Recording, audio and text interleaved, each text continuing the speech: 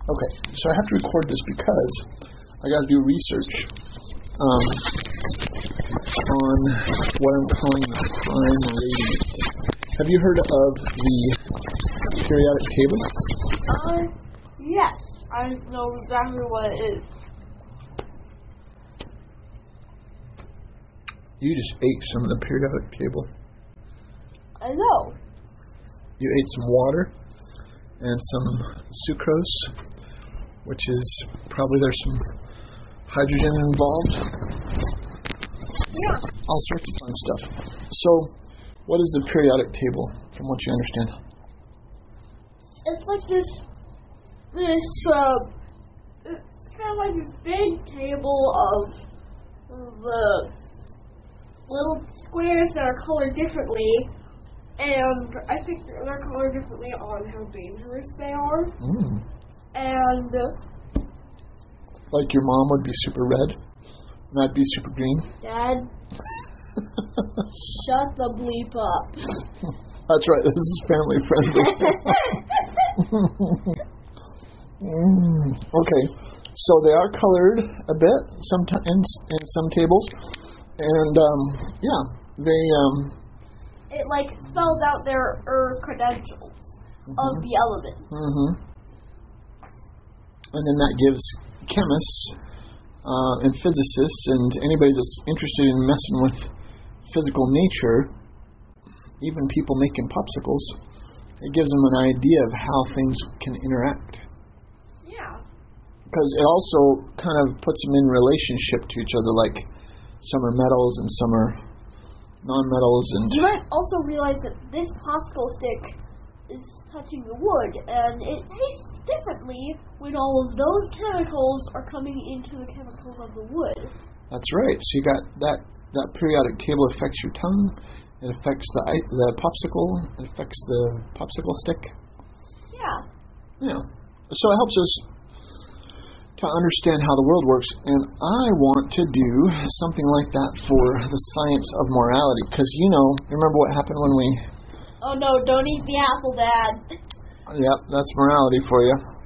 Remember what happened when we left the church? What? Me and Mom got all you kids together, and we apologized for sending you to church all the time. Yeah. You might have been a bit young for that, because this was, gosh, you're 12. You might have only been 2 years old when this happened, maybe 3 or 4. Yeah, I never really liked being a Mormon. Okay, come on, dude. God. You were a Mormon for like a year or two of your conscious life. Yeah, and I never liked it, and I never believed in God. I'm like, well, let's see, the knowledge we have at hand. So whatever, you didn't say any of that crap. Nothing happens. Obviously, God didn't make this food. Grandma and Grandpa did. Okay, that is true. You did say that prayer. And you were like 3 years old. Dear Grandma and Grandpa. Oh, no, dear God, thank you for this food, even though we all know that Grandma and Grandpa made it. Yeah, they were kind of cringing, and me and Mom were like, we couldn't hardly hold in our laughter. Were you just not comprehending that was me saying that I don't think God exists? Well, I guess we hadn't taken the conclusion quite that far, but so when we left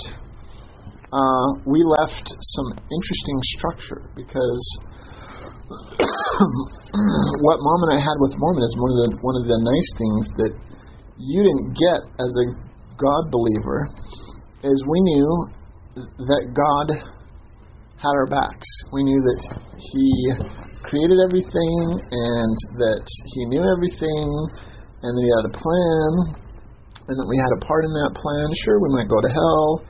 He might send us there because He loves us, but still, it was a game we were willing to play.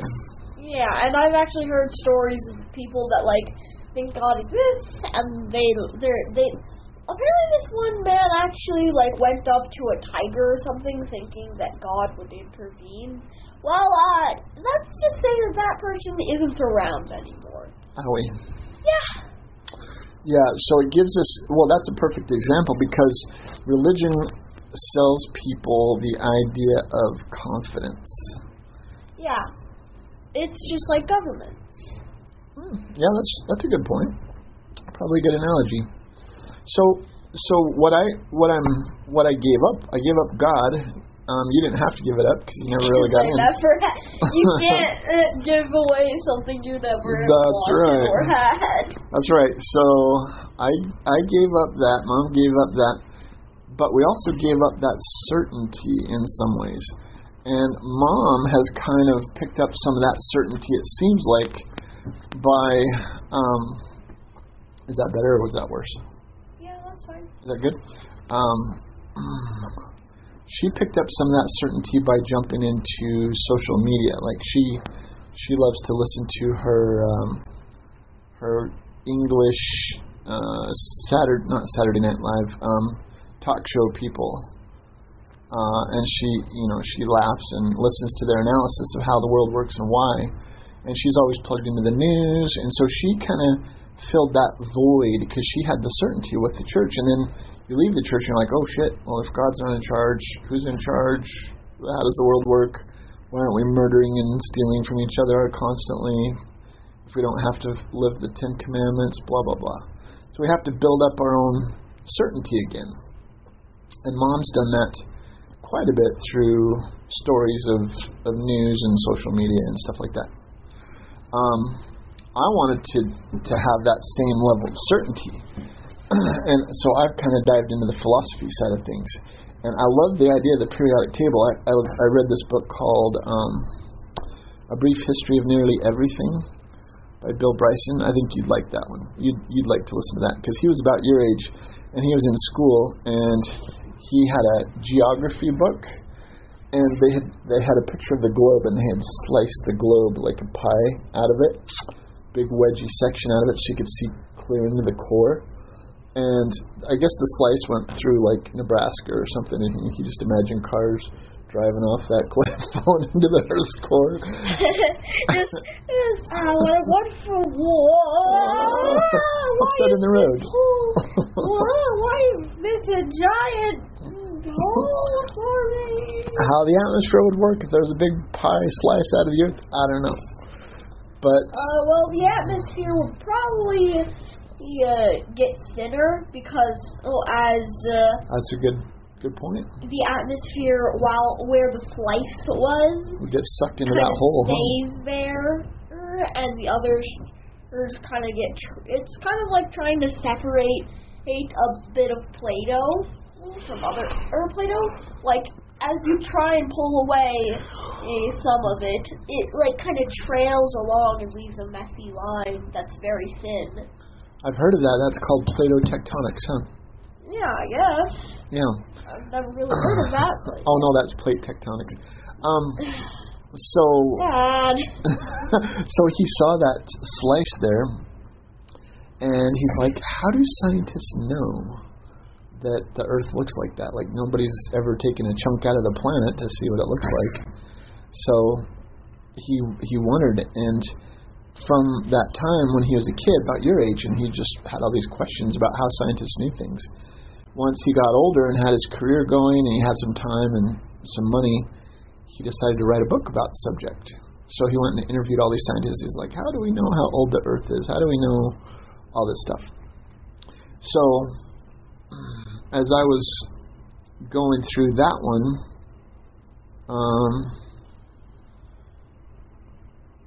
feeling that they kind of know how the Earth, that's how the Earth looks by seismic stuff.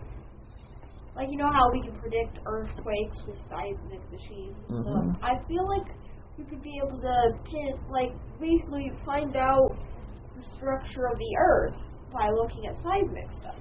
And seismic works off of sound waves, doesn't it? Yeah. And I have a feeling that sound waves would get a little weird when you start to get really hot. That's interesting. Well, yeah, I guess, but then the sound would still travel through something that's hot, even like lava. Yeah. That's why they could probably hear an earthquake even through lava. But really, but it wouldn't be very clear. Like, it's why listening to underwater telephone, like, at like the... wah, wah, wah, wah, yeah, wah. the very last person says that all they heard was... like, that you just can't hear anything. Unless you're Aquaman, and apparently he can talk just fine underwater. Yeah. Because of science. No. So when he started talking about where the periodic table came from in his book, I was like, man, that's pretty badass. Because at the time, nobody really understood the relationships between the chemicals. They didn't even have a standard way of referring to the different elements and things. And so he gave them this periodic table, which formed a structure that they could all get behind. And it really launched the science of chemistry. So I want to do the same thing for the science of morality. The problem is there really isn't a science of morality, because... morality is just a view. What we see as right may not actually be right. Yeah, it's interesting to hear you put it that way. Morality is, in my mind, the same thing as ethics. People talk about ethics or right and wrong or good and bad. And then they also refer that back to morality. It's like this big circle, this loop. But they really don't ever talk about what it is. So I've got a definition that I think works pretty good, which is kind of what you just referenced. But the thing I wanted to research right now with you is our good-ometer or our bad-ometer. Like, you asked me what kind of popsicle would you like? And before that, it's like, oh, is a popsicle a good idea? You know, should we have a popsicle? Yeah. We both agreed, yes, number one, yes, a popsicle is a good idea. And number two, that orange was a good choice. Yeah. We had grape and orange to choose from. Was that it? Well, we had a lot of other things, too. Oh. Pretty much a lot of flavors you can think of. Cherry. Oh, boy. I don't know what the green one is. And then there's also, I think, blueberry. Huh? Yeah, there's a few choices. Okay. So, you have what's called opportunity cost, which means if you choose to do one thing, sometimes you can't do another thing. Like if we have, right now, if we're eating a cherry popsicle, we can't at the same time be eating an orange popsicle. Yeah. At least it'd be a little tricky. Yeah, we could, but it would be a little tricky, yeah. And you can't wear, like, my glasses and your glasses, or typically you can't wear all of your underwear at the same time. Yeah, if you use all your underwear at the same time, your bottom would be very heavy, and you also would look really weird. And with the glasses thing, your vision would get distorted because you're not supposed to see through someone else's glasses, and you're not supposed to look through your own glasses. And if you were to drive somewhere, you can't drive two places at once. Yeah, you'd have to cut your car in half, rewire it a bunch so that both halves work, and do a bunch of stuff with it. And you still can't be in both cars at once. Exactly. So that's opportunity cost. Is sometimes the cost of doing one thing is that you can't do all the other things that you might have been doing at the same time. That's actually a really good way to represent that is money. If you spend money on one thing, you might not have enough for another thing. I like it. Like, you have, like, a few $100, you buy a Switch. But then you realize, well, I can't buy a computer anymore. And you wanted both, but you can't because you don't have enough money. Right, perfect analogy. So it's based on scarcity that, you know, if you do have enough money, you could buy several things at once. But if as that money gets more and more scarce, you run more and more into opportunity cost. Yeah. The opportunity cost goes up and up and up. So I wanted to see if we could figure out how you and I determine what's better or what's worse. Like, would you say it's better to have more money or less money? that depends on what you're trying to use it for. Okay. If you're trying to use it to buy a gun and like shoot someone, then that's not good because it makes someone else suffer. So you're saying it might be better in that case for you to not have the money to buy the gun in the first place? Yes, but at the same time, you could be trying to use that money to help to starving people. Okay, so purpose becomes part of our calculation, huh? Yes, purpose becomes reason. Okay, we reason about purpose, and then how do you? So let's figure this out by. Okay, so you'd like to watch a lot of shows on YouTube, right? Yeah. Do you ever get to the point where you're like, I don't want to watch any shows on YouTube because I've been watching for too long? Well, sometimes yes. Like for example, on Netflix, I'm like, I want to watch Seven Deadly Sins, and then I decide it's getting really repetitive and it's taking a long time for the episodes to come out. I'm just gonna keep watching Pokemon for a bit, watch something else. Okay, so what makes Seven Deadly Sins good at a certain time? You maybe have a new episode, like when you first are introduced to it. So newness is a factor. You already said purpose is a factor. What else makes watching an episode of Seven Deadly Sins super good versus, I think I'll switch over to Pokemon? Well, there's ideas. It could give you an idea for a project or for something. Okay. So you get paid.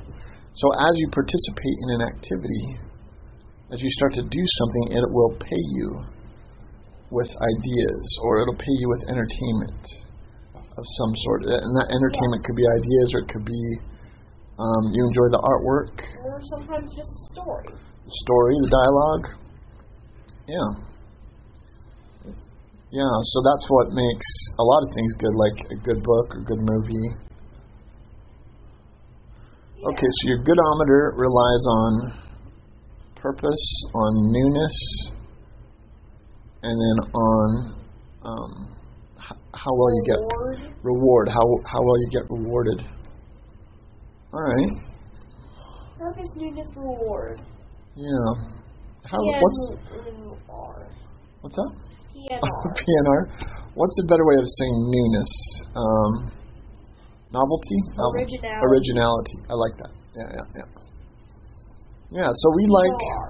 So if you had the same thing, like what if you could only eat popsicles for the rest of your life? Well, then you wouldn't... Well, first of all, you'd probably die. You'd have a short life. Your life is going to get shorter. Unless your popsicles were made out of lasagna and cauliflower. No, and not everything that a popsicle is made out of. Oh, could you imagine a cauliflower popsicle? Oh, that'd be or terrible. broccoli? Oh. Or even a chicken popsicle?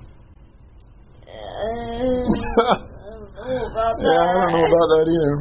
Yeah, because that can also be dependent on, like, for example, your popsicle thing. Like, foods can be tasted and preferenced in a certain way depending on their state. Are they frozen? Are they a little cooked? Are they a little rougher? You don't like chicken that's been frozen so much. Yeah, I don't really like frozen chicken. You like a fresh rotisserie chicken. Yeah.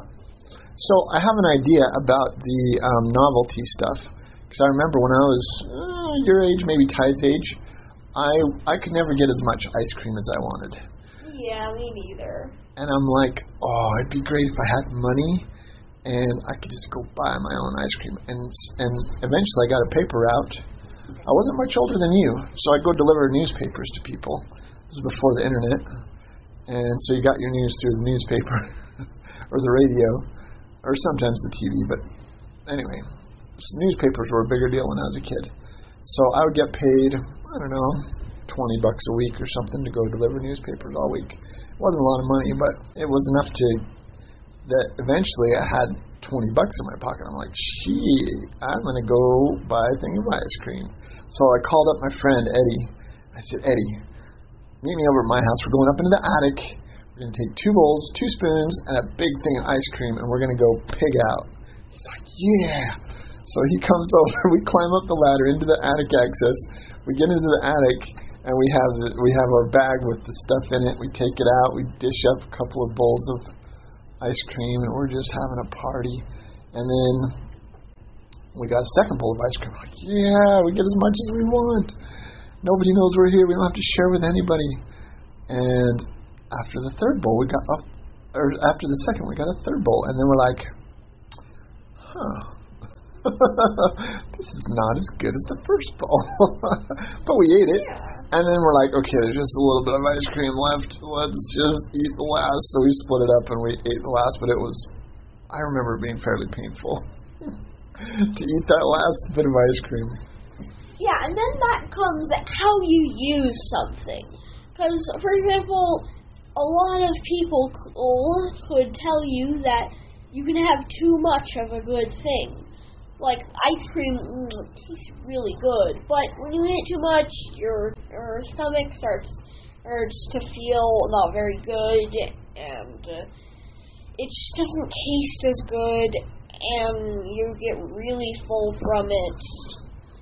Okay, so you're saying quantity matters. Like you might. Okay, so now you're getting on the real good stuff. So we have these desires, we have preferences, we have interests.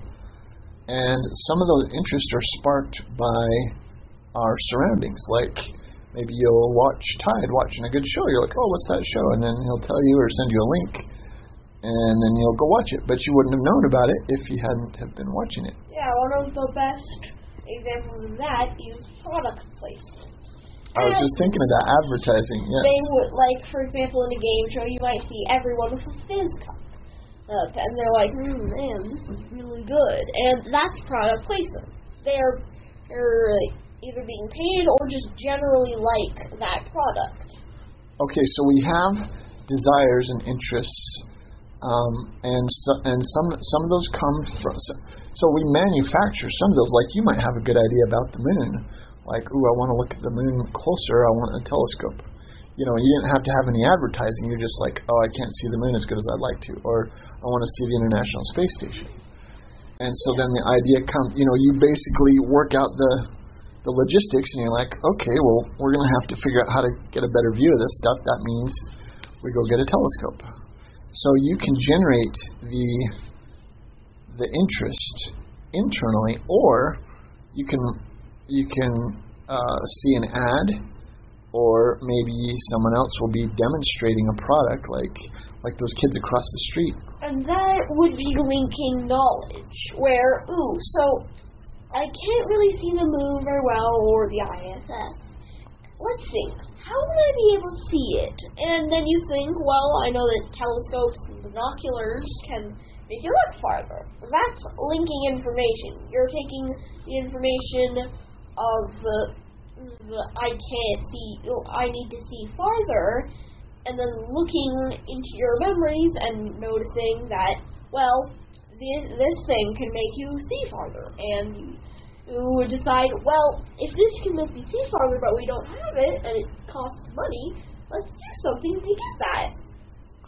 So you're making connections from previously unconnected pieces of information, and you're linking them together. Yeah, and so, like, you're wanting to see the moon or ISS to cause you to buy a telescope or binocular. Right. And the same thing could happen for people that like watching birds, or maybe you see an insect and you're like, what's it like to be that insect? Yeah, like, one of the best examples of that is a Mark Robert video. So he was bird watching. He decided that in COVID-19... Is he a bird watcher? He likes to watch birds? Yeah, he decided in COVID-19 that it would be cool to watch birds. Okay. And then came the squirrel. Oh, I thought you were going to say then came the avian bird flu. Then came the bird flu. No, but then came the squirrel. The squirrels came from him watching birds? And then he did his amazing squirrel... Yeah. What's that? what does he call it? Obstacle course. Squirrel obstacle course. Yeah, what happened is he was watching the birds, and he kept getting different bird feeders, and they kept feeding them all, and he's like, alright, we need to engineer a bunch of stuff. Okay, watching his stuff, he never really talks about his ultimate shield, because none of his contraptions would work if he couldn't dictate the path of how those squirrels go.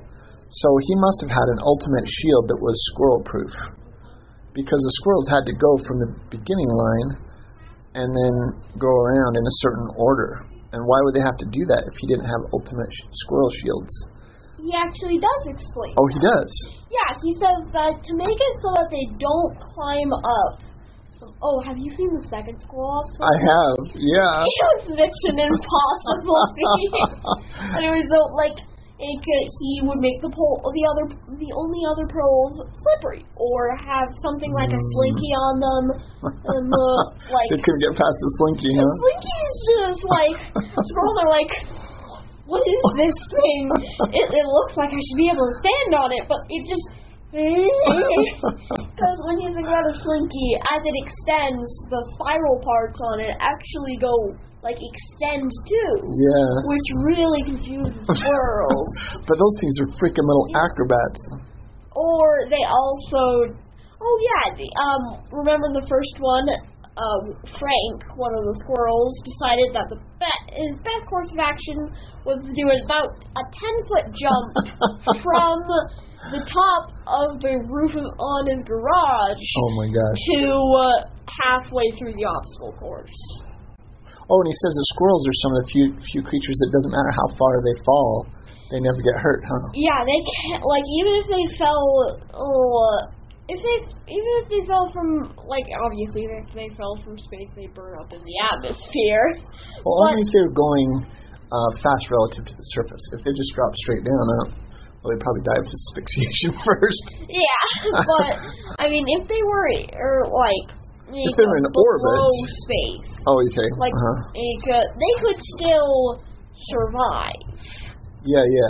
They could still So if you dropped them from 2 miles up, they would live. Because probably live. They have mastered the laws of physics, and they'll always lock their head on I love how he talks about that. Yeah. Yeah, they're really good. They use the conservation of momentum, like how an ice skater would. Yep, so they can control their spin. And then once they're not spinning, they use a combination of unfurling like a parachute and tucking their tail in. Serious aerodynamics. Yeah. And they become effectively their own parachute. That's so cool. Did you go with me to watch the guys doing the iFly down in downtown Ogden, where they have that big chamber with glass walls, and they have a big fan in the bottom, and it blows so fast that people can fly? No. I don't think you didn't go with me? Maybe I took Tide. Yeah, you didn't take me, I know that. Would you like to go see that? Yeah, I think I would. Yeah, pretty interesting. It'd be so fun. Well, so you've identified then, you said linking information. Yeah. So our minds, we can take various things, maybe one thing that we're interested in, and we can make connections, make intuitive leaps. Oh, if I have to stay in my home because of COVID, there's a bird. I've never really taken the time to appreciate a bird. I'll go appreciate a bird. And then you notice the squirrels doing the crazy things. And you start to appreciate squirrels, and you start asking questions. You do that idea linking, huh? Yeah, and information linking. Like Mark Robert linked the information of that the squirrels are defeating all of the bird feeders. Yes. And he decided to act on it by making a obstacle course. I just made a link too, because I would like to make a cat deterrent without having a door. I'd like to have electric pads or something that would keep the cats from coming into that furnace room and crapping and peeing in there. One of the best ever one. What? It's called a door handle. Oh my hell! That actually You know what? I works. was just thinking that as I'm going through it. I'm like, well, there's a door right there. Guess I could actually close the door. Shut up. Like, you really Thomas, why do you think about the work. obvious things? Okay, fine. I was going to science the hell out of it, and you're like, why don't you close the door, dummy? Don't pull a Mark Rober. You don't have to over-engineer something like Mark Okay, Rober. maybe I'll shut the door. You talked me into it. Okay, so something like that. So how did we determine that that was a good idea? So there's effort involved. Like you did the calculation, you're like, okay, Dad has to go online and research electric mats, or you put a fence up, and then you're like, well, wait a minute, a door, there's already a door right there. Yeah, so what I did is I thought, well, the door, like, those little pads and stuff like that would be expensive. But we already have the door there, it's just that its door closing mechanism doesn't work. So Right. if we just fix that, which would be very cheap, Then we'd isolate that spot. then it would be a lot easier, and maybe cats can slightly turn doorknobs, but it's kind of hard for them. Yeah. So they would Especially if they're full of crap or really- pee. Yeah. They wouldn't really want to extend upwards. Like, seriously, try and stretch while you need to go to the bathroom. It's impossible. So I got them. Okay.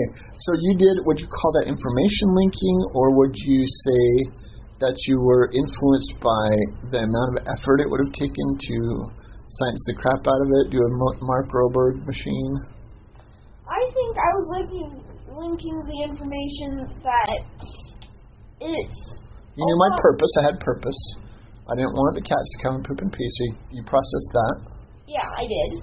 I thought, well, that's a big problem. Right. The room always smells like shit. Yeah. And it's right next to my room. I have to walk through it. And if I open the door to my room, they'd be doing it in there. Yeah. And then you might think, well, you see, it's a lot easier to fix the door, because the whole reason that we do the rod thing is because the door doesn't really work. Right. So, okay, so you say that mostly the way that you processed that was you considered my purpose, and you agreed with my purpose. I linked the information that you're a handyman, and Mom actually knows about doorknobs, because they used to work at a company that would do doorknobs and stuff. That's and right. I also linked the information that we need to fix that door. Boom. Then that outputs the right answer. Yeah. Okay. Now, let me push that a little bit, and let's say, okay, so one thing that bothers me a bit is when, well, like we threw those popsicle sticks down there. Like you and Tide are kind of okay with garbage and dirty dishes being wherever.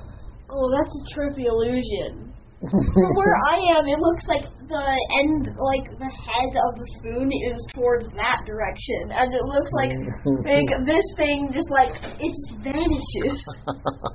Perspective. Yeah, that's trippy, man.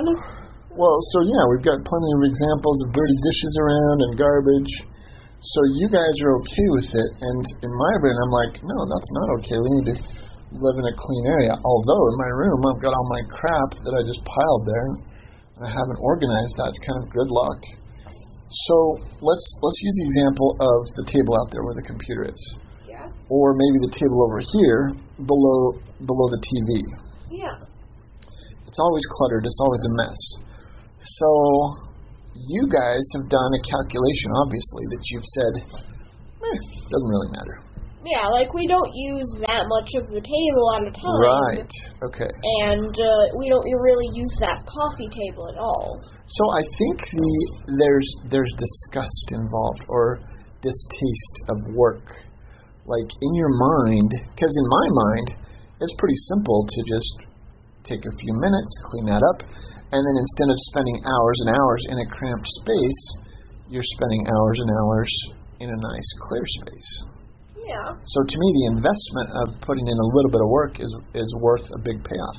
So I was curious, what is it that makes you decide that the investment isn't worth it? Is it disgust or distaste of switching gears? Like you're so interested in your video game or your YouTube thing that the idea of what? I just thought that also links to the moral thing. So another part of it is result. So, like you just said, there's either spend not much time to have a clean table for hours, or don't spend any time to have a dirty table for a few hours.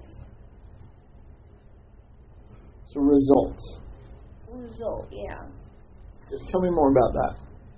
So, there can be a result that would be considered bad in pretty much everywhere. And not just because someone thinks that it's just because it's pretty obvious. So consensus, you have a lot of people agreeing with that idea. Yeah, you'd agree that, the result shows that if you shoot someone in the head, then they don't have a life anymore, which isn't good for them because they are now dead. Right, and you might be susceptible to getting shot in the head, or you'd have to get guns to protect yourself. And like a lot of the laws that, not a lot, but some of the laws that governments make don't make much sense, or just don't really. They're not really true. Mm-hmm. But, for example, murder is definitely a good law. Mm-hmm. If you kill someone, you should definitely be arrested for it. Okay, so now that you're getting into law, let me ask you this.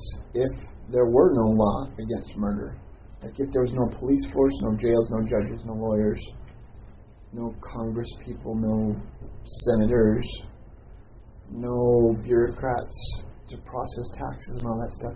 So anarchy, basically. Well, you know what anarchy means? I kind of do. Oh, sorry. There are several meanings for anarchy, but the official. Official. That makes you think. Well, is that the one that the popular definition, or? So I guess I'm asking. Do you know what anarchy, the word, means? Like the actual Latin word. Something about rebelling against the government. Kind of. It's, I think, an is the first part, and that means no, it means without. And archy refers to ruler. So anarchy literally means without a ruler.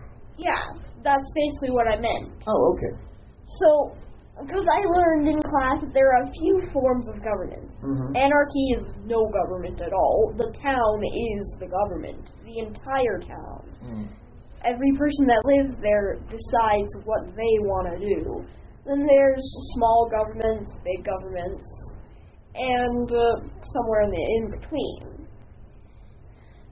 So, yeah. Yeah, and a lot of times people associate anarchy with chaos. Yeah, because really everyone decides what they want to do, which is usually to their own ambitious intent. But look at this family. Is there a coercive government that tells you how you have to do things? Or is it more anarchy? Well, in this family, it's more anarchy to a lower state. It's not like we can do whatever we want. Really? Partially is. Because we can do whatever we want except for what the government say are bad. Well, okay, so imagine we take our family situation, or like when Mom and I were taking you guys to church, there was no coercive organization running the church. It was all voluntary. People would show up there because they chose to.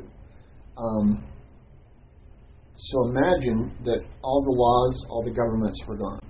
And all you had was organizations like a family or like a church or the town, community, whatever. Do you think that people would be okay with murder at that point? Well, no. What do you think we'd do if we found someone who murdered? Well, that actually depends. So, like, for It does, example, you're right. if you're in the middle of a food crisis, then one less person would mean one less They might be like, oh, mouth to thanks feed. for solving part of our problem there, babe. But on the other hand, if it's not, then a lot of people in the town would say, get out of here, go to a different place. Exactly. You don't want people like you around. Right, so the laws have given more structure to something that already exists, which is a pretty good consensus on moral processing that murder is a bad idea. Yeah. That's really gross. Sorry. Thanks for displaying that for me. What? You sicko. Whatever. You spit muncher. Okay. So, what was the last thing we came up with? Result. Thank you. Result. So I'm still unclear as to how we can formulate result into all this. So how would you say that better? Like, people consider results of behaviors in their moral decisions, in their moral analysis. Yeah, one of the representations of result is Chekhov's gun. In an animation or really anything, if something's in the... like, one of the reasons why Breaking Bad was one of the best shows was because everything that you see was relevant later. Like, and you can actually see that in Star Wars, too. Like, I had watched the entirety of Season 1 of The Mandalorian, and there was this one droid. And then, in the first, like in the movie where they first blow up the Death Star, I saw that while parts of C-3PO were gonna go into the fire, I think, I saw in the back that same model of droid. So it's consistent. Yeah, it even looked like that exact droid.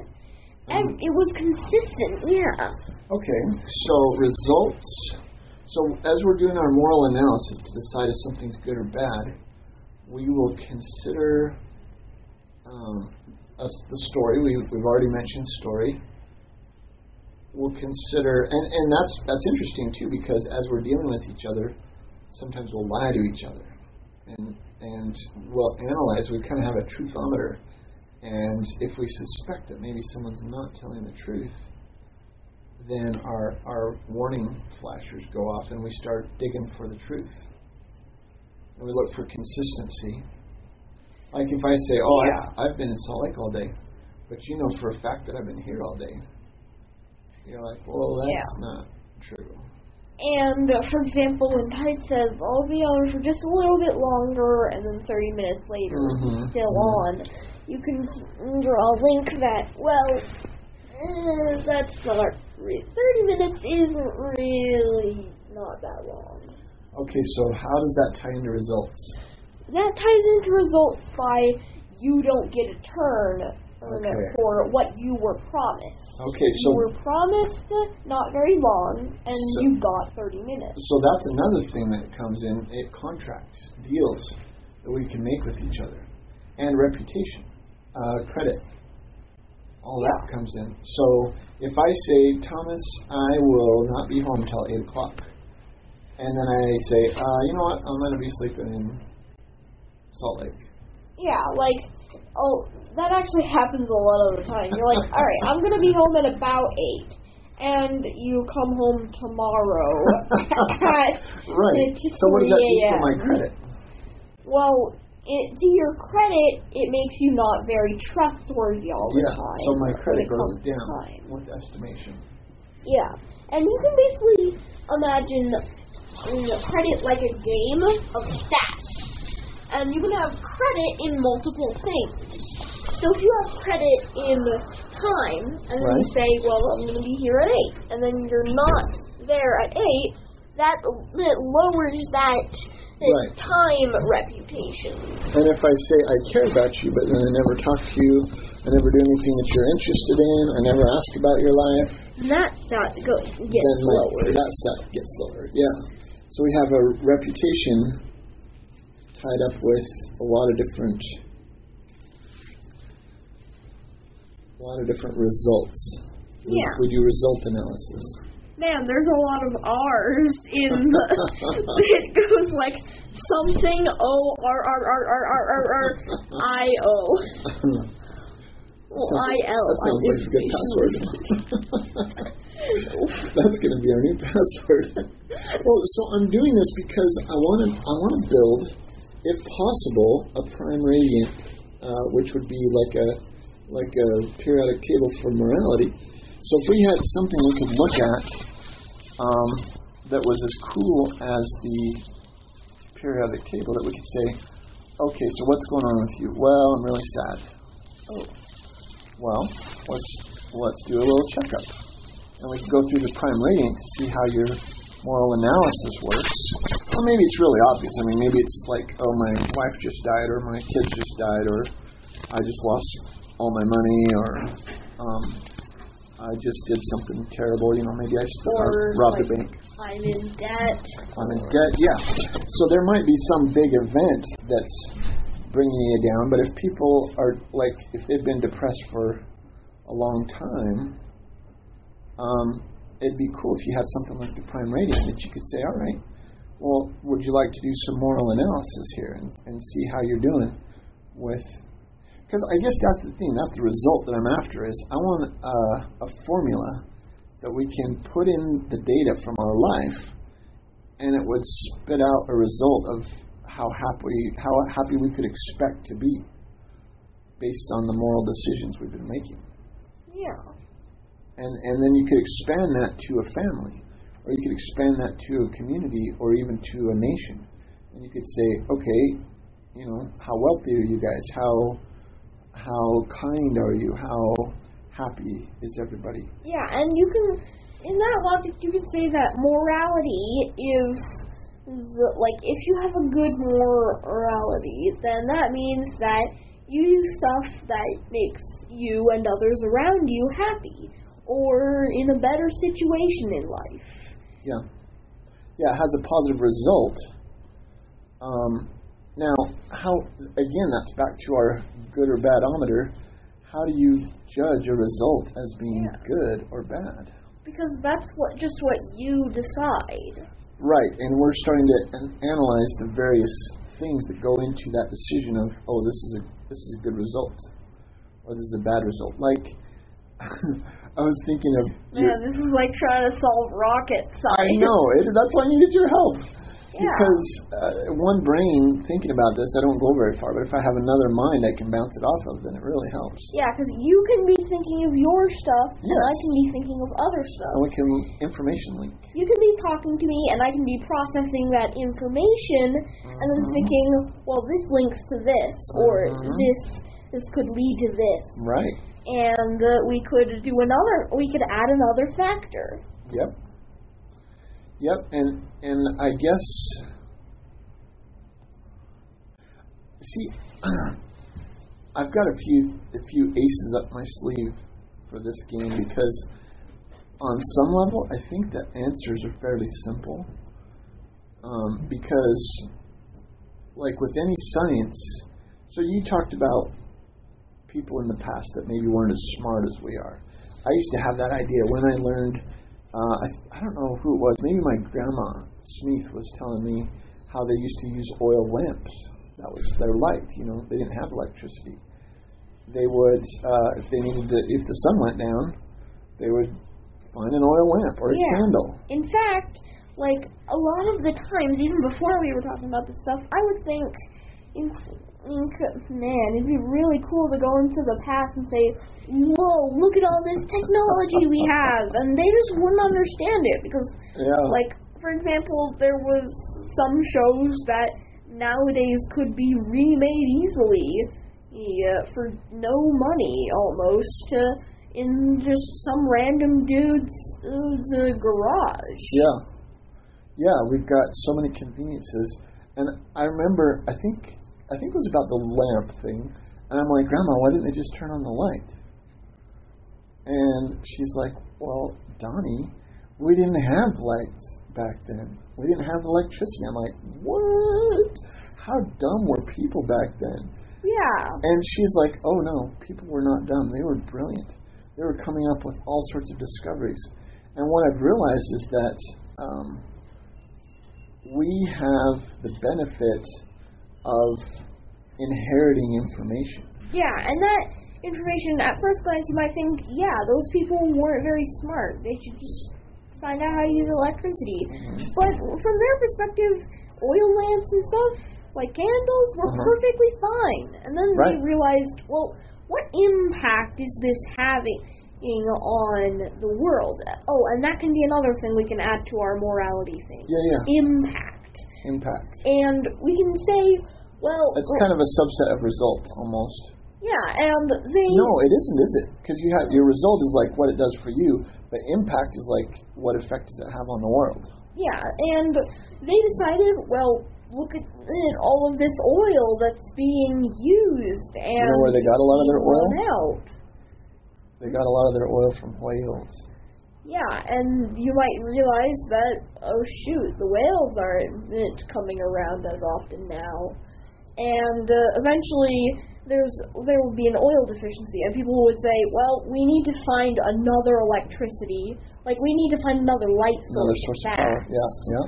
And then they found about electricity, and how certain things can cause electricity, like for example, how you can make fire with two stones. Yep. And then I was blown away when I don't know why, but I was like 25, and I'm sure I've heard of it before, but if you have a magnetic field and you pass a wire through that magnetic field, it'll induce an electric current on that wire. Yeah. And that's how generators work. You'll have a coil of wires, and people will pass that next to a permanent magnet. Like in a windmill, they'll run that past over and over and over again, and it induces an electric current, which you can then power stuff with. Yeah, and it's really cool that no matter how many ideas we think of, it just simply doesn't work making infinite electricity. There's so, like, for example, you might think, what about a water wheel? And you use it to power itself. And then you realize, well, once the water goes down, you need a power source to get it back up because of gravity. And then you realize, all your gains turn into losses. Yeah, it's like trying to create a portal. You need to have positive and negative matter. We're back to antimatter. I suddenly start talking about quantum physics. Sorry, my left nut just got a little negative. Sorry. Okay. Family friendly. Okay. We had a very interesting conversation yesterday. Let's not talk about Sonic. About going faster than the speed of light. and you're below the belt. Okay, right. Okay, left and right foot. We're not going to talk about that at all. Okay, so you brought up impact. Speaking of impact. Impact. So they may have considered the fact that the whales weren't coming around as much. I'm sure their tactic was they go out in their boat and they have some guys like, hey whale, come on over, I got something for you. And eventually the whales are onto them. They're like, no, you're going to stab that thing in me if I come near you. Yeah, it's like how over a lot of years things can evolve to their natural environment if that thing keeps happening. I'm going to make one of the cheese pizzas. How cheesy. I'm going to make one of the cheese pizzas, and then we have diced bacon. Oh, nice. We also have sausage that I just cooked up if you want to put that on there. Okay. It's in the meat drawer. Alright. That one? What? That one? Okay, so impact, I like that. So people will sometimes consider their environment, and it could be like, oh, our neighbor is changing his oil in his driveway, and he's just dumping his oil all over the ground. And now that oil is seeping over into my grass, and now my grass is dying. So we can look at a local impact. We can look at even noise impact. Like if I'm walking around playing my music or lectures or whatever I'm listening to, my movie, if I'm playing that super loud, that impacts you. Yeah. And so you might be like, hey, that's a bad moral analysis. You need to use earphones so that you're not impacting the rest of the world here. So impact is a part of it. Okay. See, Thomas, this is interesting because as you've been talking to me, it's boosted my confidence that morality could really be a science. Because even though there are a lot of pieces to it, there's not infinite pieces. Yeah, although there can be, well, I did learn that there can be smaller and bigger infinities. Right. And I mean, you're right. There could be so many pieces that we'll never really get a grasp on it. But my hope, and that, see, this is where I get excited with the periodic table idea, because there's so many elements out there. They're like, well, how do these things all interact? How are we going to put this together into a framework that could be useful? So it's kind of similar. There's kind of a good analogy to the periodic table. Yeah, and one of the strongest things that points to impact would be annoyance. So if you're annoying someone doing this, like, and they're like, stop okay, it. but that also brings up empathy and sympathy. Yeah. So if someone is impacting you, like Mom, she doesn't talk to Grandpa and Grandma anymore because of the impact that their moral analysis had on Riley. Riley was very sad that they wouldn't acknowledge their choice of gender. And so Mom's like, well, look, if you're not going to allow our kid to choose their own identity, their sexual identity, then that's a deal breaker. And so the impact on one person affected Mom, which affected the whole family, because she's like, we're not going over to Grandpa and Grandma's. Yeah. So empathy is where you can feel how someone else might feel. And that's where... Yeah. A lot of people describe empathy like putting yourself in someone else's shoes. Which is, I think, what Grandpa and Grandma didn't do for Riley or for Mom. Yeah. They want Mom to feel empathy for them, but they don't want to do it the other way around. Yeah, and that's also that also ties into some animals like mutualism, parasitism, or whatever it's called, and communism, where mutualism is where both of the species are A-okay with each other and help each other out. One gets help, and the other is neither harmed or helped. And then there's parasitism, which is one creature is helped and the other is harmed. And we call it parasitism because parasites are the main representation of parasitism. Yeah. We call it after them, and it's a great representation because parasites latch on to animals and sometimes even humans, and they might inject viruses in them, or... Parasites suck. Yeah. That... No, don't beat your father. That's bad. Why is your goodometer saying that's good? Well, it's making you happy, so is it really bad? Oh, you're funny. Yeah, that's interesting. So is it going to be too complicated, or, like, how many elements are there? There's, like, on that periodic table, there's, like, 50. Oh, I was going to say 80. Maybe 50, maybe 80. There's a lot. There's a lot. Between 50 and 100. Probably not more than 100. Oh, I think there actually are, but they're like exotic ones that you got to create in the lab. Like exotic negative math. Well, they're not that exotic. Yeah, not that. These are ones they can actually build in a super collider or something. Yeah, like you can't obviously stumble upon the material of a black hole, but you can create a tiny, itty bitty micro black hole in a lab. You can? Yes. Serious? They've made little tiny ones in the lab? Yeah. But sadly, they only last and for a tiny. Not sadly. They evaporate almost instantly, right? Yeah. They appear and evaporate in nanoseconds. Right. Because of Hawking radiation. Which speeds up when they're small, but it slows down when they're large. Yeah, because eventually the input of how much matter they can consume overweighs Hawking radiation. Slows it right down. Which overweighs them. So instead of them getting smaller, they get bigger and bigger, and as they get bigger, they get bigger faster. But because they have to consume more and more, they grow at the exact same rate. Even though they should, if a sphere didn't work that way, then it would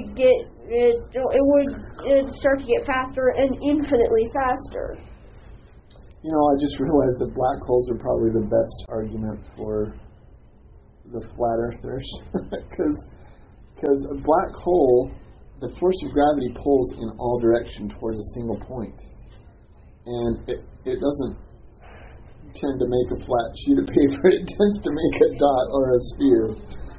And that's how gravity works. It pulls towards one single point, and that tends to end up, sometimes a peanut while the gravitational force is low. What if flat earthers just thought that there was a big black hole under Earth, and that's what's keeping all the water in and stuff? Thomas, you're progressing. You don't say Earth much anymore.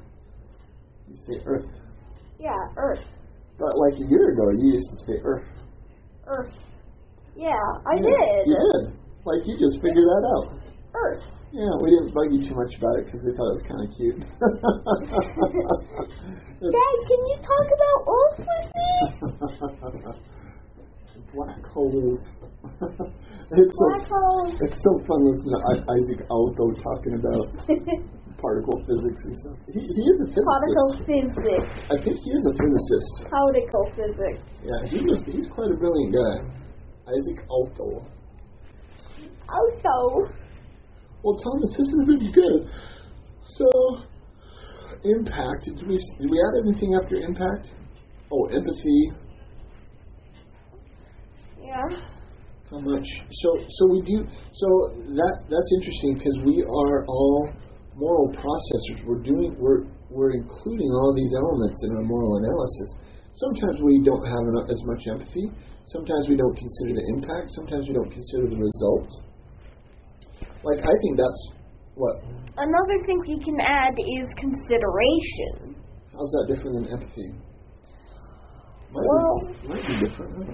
It can be considering different things, not just what people might feel, but if you stop and consider what would happen if you did this thing, like, it can be talking about you.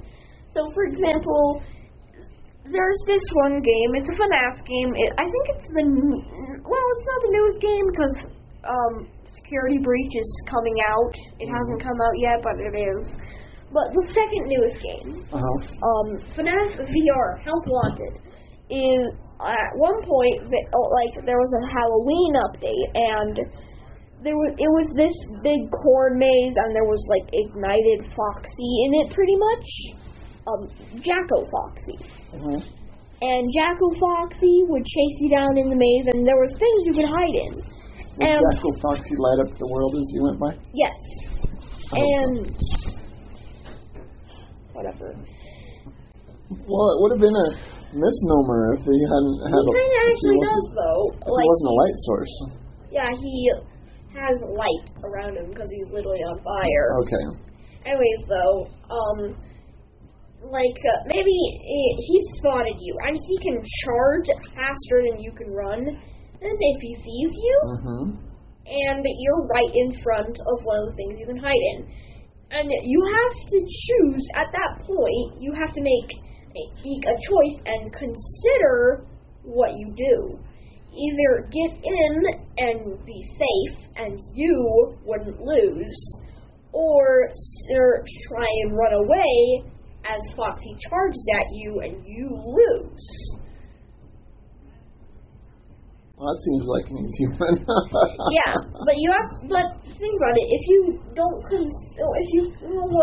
can't consider fast enough, and if you consider that. Okay, so if you panic, you might make the wrong choice because you didn't consider the results or the consequences. As smart as we are, we don't have the reaction time of a squirrel hopping through trees. Is in fractions of seconds. We don't have reaction time like that. Okay, so reaction time. I remember as a teenager. I don't know if this is a part of it, but you just reminded me that I would have an awkward time in social situations because sometimes I wouldn't consider other people's feelings. Like there was this one time, this was Thanksgiving, and my brother, your Uncle Richard, his girlfriend at the time, who later became his wife, Aunt Jody, oh my gosh, I might have been getting ready for my mission. I want to say I was a young teenager, like 14 or 15. I think someone had just got a trench coat, and they said it was double-breasted. And I said, oh, like Jody. And this was at Thanksgiving. So someone was demonstrating their trench coat, and it was a double-breasted trench coat, which means it wraps around your chest or whatever. And I said, oh, it's double-breasted, like Jody.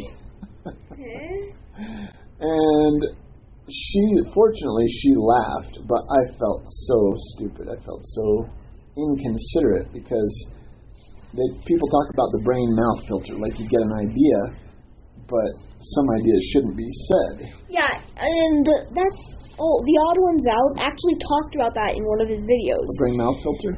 No, kind of like that, but it's where you're about to do something and then you realize at the last second, at the time where you don't have control of the situation anymore, you've already started to do it. This is a bad idea. I shouldn't do this. In the voiceover, he only talked about how if you're about to step on a bee, you're because of gravity and stuff, you're already falling towards it, but you can't do anything about it, and you realize, But in the animation, it shows that, and if you were working on a drawing, and then you accidentally press save without quitting, and then you're about to press OK, and then you realize, and you lose all your stuff. Lose all the progress. That would suck. You know what? I had a stupid moment like that with the bumblebee, actually. I've never gotten stung once in my life. So I was out in our milk barn. It's an old barn by our old house. And I was with my cousin. Old barn by our old house. Yep. I was with my cousin Jennifer. And there's a bunch of crap in that. Oh, you are so disgusting. Sorry. That is the grossest thing ever. What? Oh, you're gross. Okay, so we were out there and we found these two little badminton rackets. It's like little tennis rackets. And there was a bumblebee that had flown in through the open door or something. Or maybe there was a nest in there. I didn't know. But anyway, this bumblebee's flying around in there. And we got the brilliant idea, hey, that bumblebee's like a little tennis ball. So I hit it towards Jennifer. She hit it back towards me, and the poor thing is just trying to fly, and I hit it back to her, and she hits it to me. I hit it back to her, and it takes revenge. It's like, screw this. And it went and stung her. Ooh. And that's where I'm like, consideration 0. Yeah, you didn't consider the output of what would happen. The results, yeah. And that can be half consideration, half empathy, because you might think, well, if I was in their shoes, they could have been stung. Or empathy for the bumblebee. Yeah, or you would think, well, there's a chance that as it's getting hit towards me, it could decide to sting me. So, you either have to choose, do I choose, it can be chosen as either empathy or consideration, because when you think about it, empathy, you're thinking about someone else and how it would be to them. And you might realize, well, if it stings them, then it was my fault. But then you might realize that if it stings me, it was kind of also my fault. Should I keep doing this? Okay, so you're sparking some ideas in my head. So we also have, you said reaction time. Reaction time ties into that, too. It does. Because you're still hitting around while thinking that, and then you need to decide quickly what you do. Yeah, so you have reaction time, and then you've also got experience, and then you said blame, which made me think of responsibility. And guilt. Guilt is a big part of our moral analysis. Because if I can get you to feel guilty, then I can control you. Yeah, guilt is one of the best things that can control someone. Right. If you can make me feel guilty about what I'm doing, then we have a consensus on my moral behavior as being bad. And then you can say, oh, I now have the moral high ground, and you chop off my legs. Wait, what? Sorry, I just switched to Star Wars. I have the high ground. Well, why does that matter? It just does. I have the high ground! And, okay, but I can chop off your legs now, and you can... Like, Minecraft physics also... Like, if you're trying to PvP someone and your opponent is on top of the high ground... Yeah. They don't have an advantage. You do. You think that they'd have better access to you chopping off your kneecaps or something, huh? Yeah, because in Minecraft, like, they have a little less range because of the vector of a triangle, but you have more range because you now have more range against... You have the same range. But they have a little less range than you. And you've got the critical hit advantage, too. Dropping down on their head. Because if they jump up, suddenly they can barely hit you. Like, when I was trying to kill an iron golem, if you go up 4 blocks instead I hate those guys. But if you go up 4 blocks instead of 3 blocks, it's extremely hard to hit. Yeah, even that. With crouching, it's extremely hard to hit them with a crit. Because by the time you're about to hit the ground, when you swing, you're usually on the ground because humans don't have a very good reaction time. Humans? Iron golems and humans? Humans don't have very good reaction time at clicking when the... Sorry, I imagined a human falling as they're trying to critical hit an iron golem. Like, that's 2 different universes you just smashed together in my brain. Okay. Reaction time. You weren't considering anything. Considering it. My reaction time was a little slower than yours. I'm like thinking of this clear explanation, and you're like, wait, so iron golems exist? Well, okay, so that brings up something else, point of view or perspective. Yeah. Which is why I say so many bad jokes, because I have fun playing with words. And you don't always have that same perspective. You're starting to get it, and you're starting to make bad jokes too. I've been doing it for a while. You have been, actually. So, in some ways, our perspectives, you're starting to see different perspectives that I've enjoyed. And obviously, you're going to have a different perspective overall. Like, you have a different knowledge set. You know a whole lot more about those songs that you and Tide do your song game about. And you know all kinds of things that I don't know. Yeah, and the best representation of point of view, POV, is an argument. So you're arguing about something like cranberry pie or something. I don't know. And we're doing it from our point of view. Yeah, well, you're like, well, I like apple pie. And you're like, cranberry pie is better. And you have an argument. And you're like, cranberry pie. And they're like, apple pie. Your apple pie can go to hell. Yeah, and you try and bring up points about it, like apple pie is more nutritious and stuff for you. Sounds like advertising. It kind of is.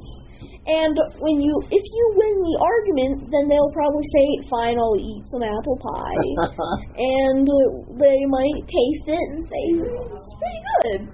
and they might revert from their cranberry point of view to your apple pie point of view. Managed to shift their point of view. And then that argument can go on, and you can spread that well, I used to like cranberry pie, but apple pie's better. And you can spread that rumor with another person, like one of your friends.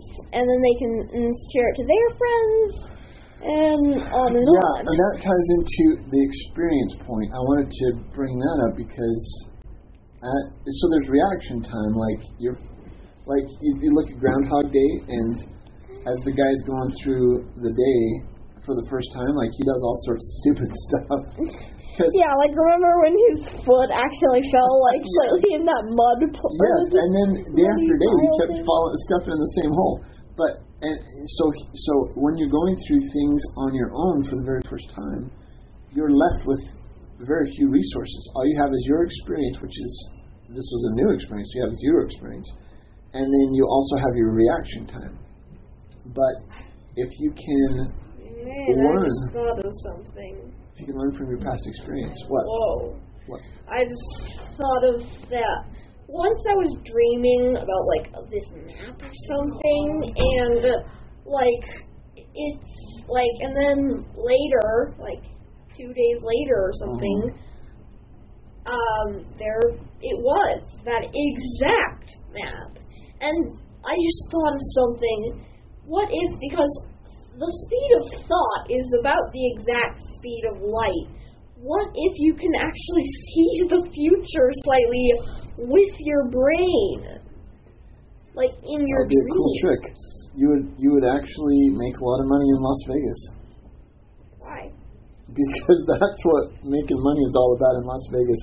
They'll spin this marble, and if you can predict where it's going to land, and you put a bet on that spot, and then they'll give you a vast multiple of your dollars. That's not called getting money. That's called gambling. They either take or give. So gambling. Sure. I'm saying, if you ever get to where you can predict the future, just let me know. Well, we'll have to take a trip to Las Vegas. I think it might only be in dreams, though, because, like, the speed of thought is very fast. Okay, that actually does bring up another point, which is, what's it called? It's like when... Your speed of thought isn't going very fast, is it? It's biased, no.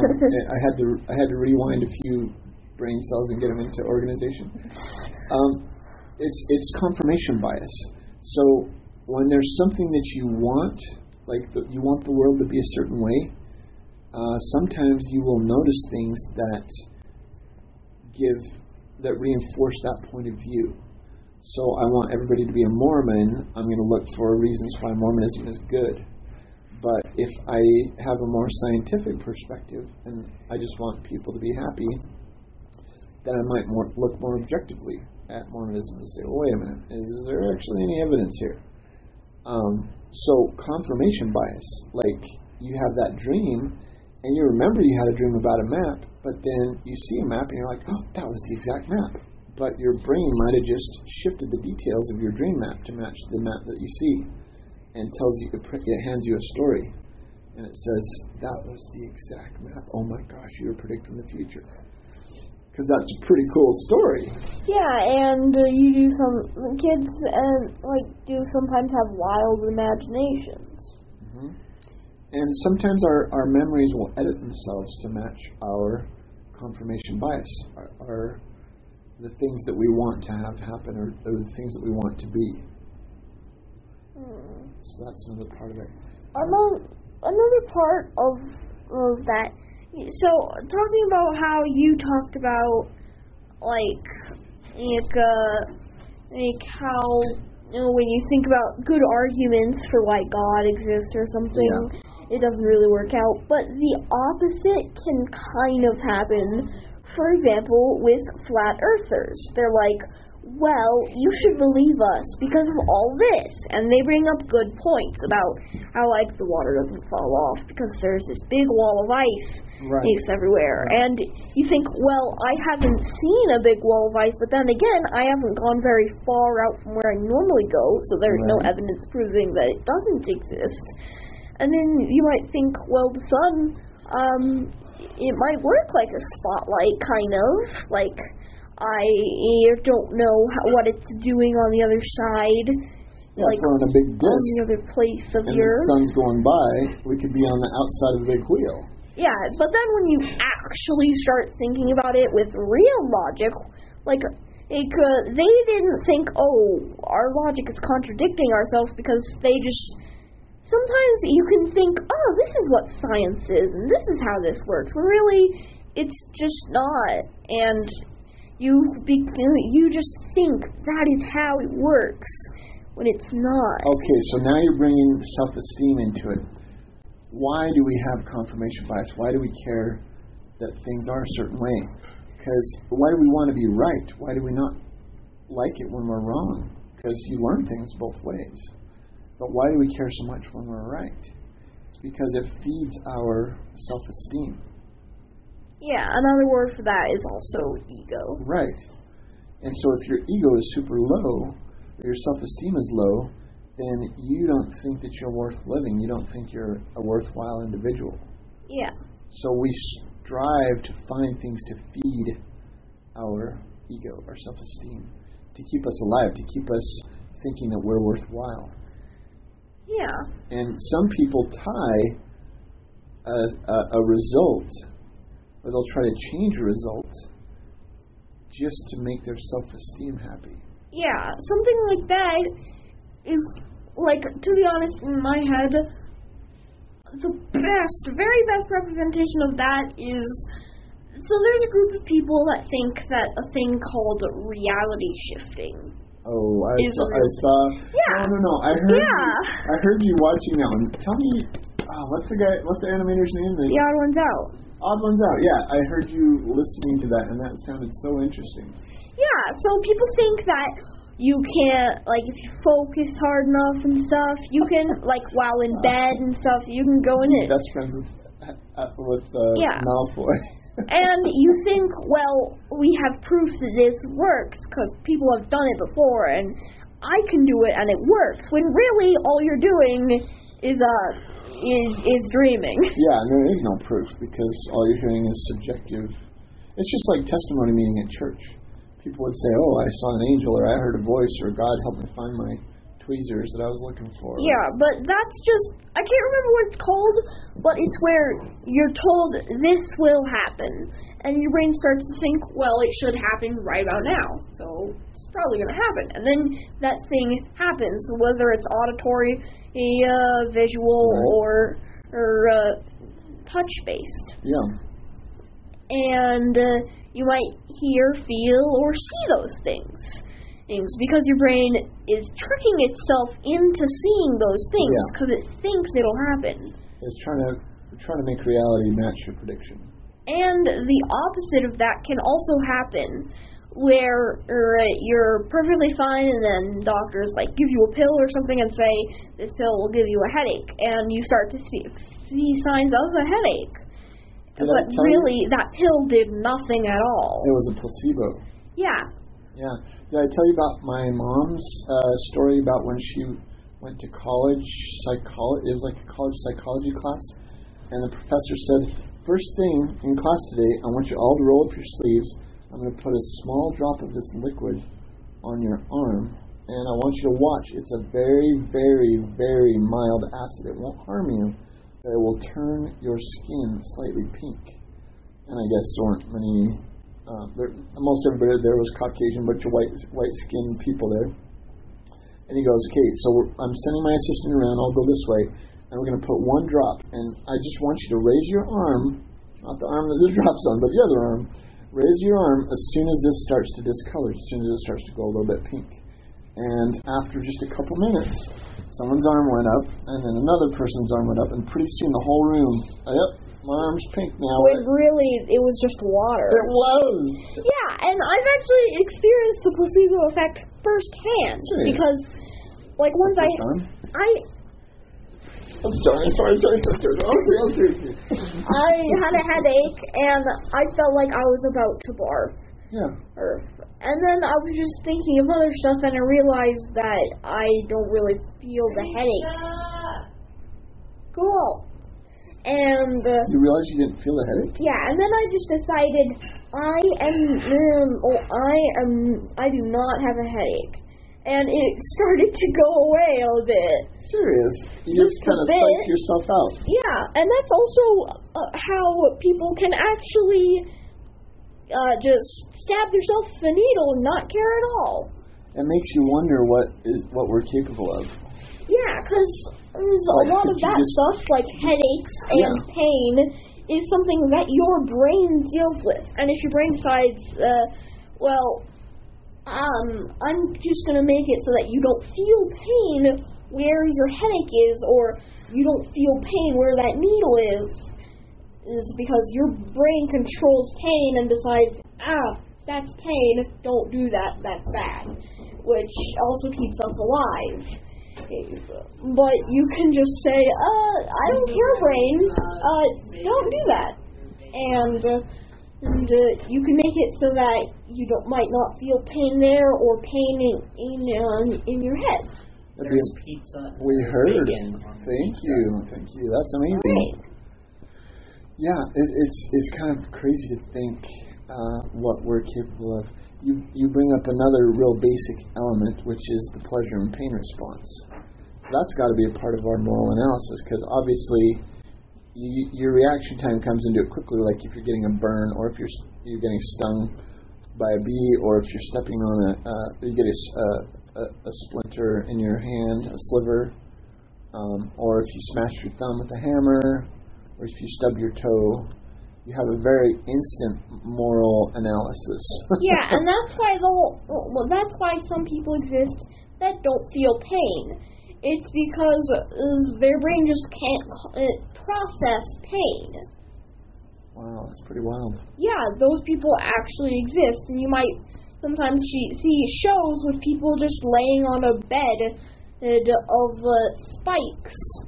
Like, not spikes that will go straight through them or really pierce the skin too badly, but just draw a tiny bit of blood, and they just don't care at all. They don't flinch or what anything. about the people that climb into a big tub of frozen water or ice cold water? You seen that one? They'll either get into a frozen lake, or they'll have a tub of ice water, and they'll climb in. They're just fine. Their teeth aren't chattering. They're not shivering. Yeah, and that doesn't just have to be if you can't sense pain. Right. That can also be if you're more resilient to it, if your body's more used to it. In fact, you like to think the first time we filled up the pool in the backyard, it was freezing cold, and to tide. Yeah. You got a second? Yep. I was just wondering if I could have like $5. What, you think I am in bank? Yeah, that's fine. Thanks. I'll give you another drawing. Yep. Let me, could you give me a little tiny one? Yeah, sure. I can make it mini. Yeah. Let me, sketchbooks. So. I'm kidding. No, thank you. That was really useful. Anyways, I wanted to continue that Buggles and Fizzles. The Buggles and Fizzles? Yeah, we need to. Sounds pretty good. Well, I got a lot of noteworthy notes. So that was useful. Okay, we got the moral problem right now. Should we play Buggles and Fizzles? Or... Well, if you're just waiting for Sage and stuff, then... Well, I'm not just waiting for Sage, but... So I need to make a moral analysis of all the results that I want to have happen today. Like laundry. Yeah, you have to consider what will happen. I have to, what was it, information? Linking information. Yeah, I have to link the fact that my room smells like dirty laundry. And I have to build that door to stop the cats. I have to Mike Roberg the hell out of that door. You have to what? Mike Roberg the hell out of that door. Who? Mike Roberg? Isn't he the guy that did the squirrel thing? Mike Roberg? Roberg. Isn't that his name? What's his name? Mark. Robert. Mark Robert. Mike Roberg and Mark Robert. Whatever. Yeah, it's Mark Robert. You don't know. No, it's not Mark.